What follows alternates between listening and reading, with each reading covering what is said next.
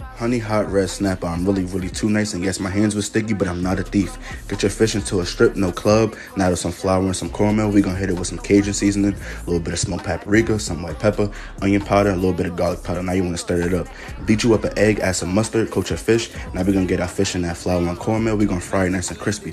To some melted butter, add some hot sauce, a little bit of honey, some of this Mike's hot honey. Now we gonna sauce it up, word the little Uzi. You know I got a Bev, stop playing with me for real.